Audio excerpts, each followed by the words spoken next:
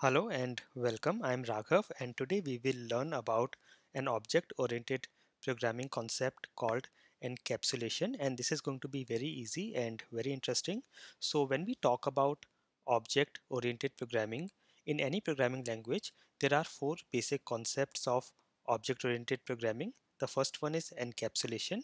Then we have inheritance, polymorphism, and abstraction. So I'm going to tell you and teach you about all of these four concepts. Of course, we have objects and classes as concepts, but these are after objects and classes, these are the four basic concepts. So if I talk about encapsulation, I will just go to my Visual Studio Code, and this is the script we created in our last session when we learned about classes. So I will close this and I will create a new script and I will call this as encapsulation.js.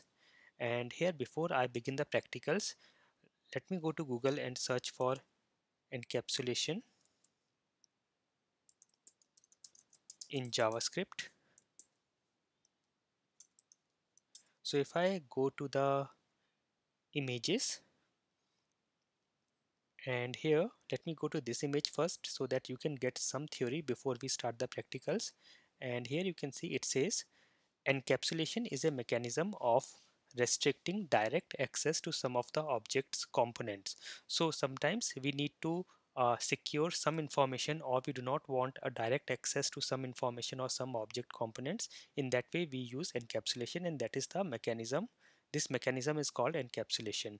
So it is also bundling data with methods that operate on the data, and it is required for security or controlled access, hide implementation and expose the behavior only, and modify the implementation anytime. So I will give you a practical example and this will be more clear to you. So here you can see one of the examples of encapsulation. So here we have some functions and we have set and get functions. So you can see the name property or the name variable is get and set through functions. It is not exposed directly, and anybody who wants to get or access this name variable, he has to create an object of the class and then use get and set methods to access this variable or access this information. So let me show you a practical example. I will create a class, and I will create a class called employee, and we have already learned how to do that in the last session.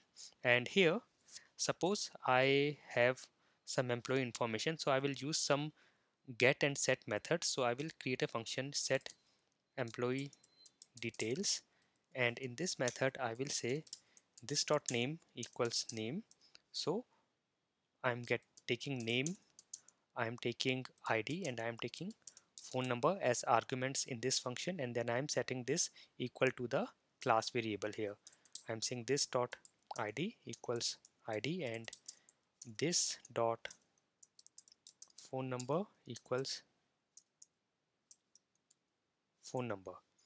So I'm setting this in set employee details, and then I will have other functions to get employee name. So somebody who wants to get an employee name can use this function, and in this function I will just return this dot name. Similarly, I will have a function for get employee ID, and here I will return this dot ID, and then I will have a function called get employee phone number, and here it will return this dot phone number. So you can see this is what I have created, a class employee, and I have a set employee details function where I am setting the details, and for getting the details or accessing any of the property of the employee class we use the get methods. Now to instantiate the class or create an object, I will say let employee1 equals new and the class name employee, and that's it. Now to set any value, I will say emp1 dot set employee details, and I have to pass the variables. So I will say name is John, ID is 1001, and I will give some phone number here. And now to access, I will say employee dot get employee name. I'll use this function, and I can also print it using console dot log statement.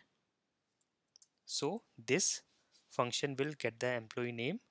Similarly, I can get employee ID using the function get employee ID, and I can get the employee phone number using the function get employee phone number.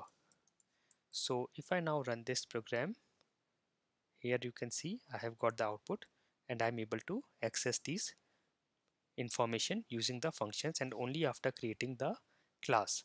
So that is how I can do the encapsulation in a very simple way in JavaScript, and you can see some more examples here.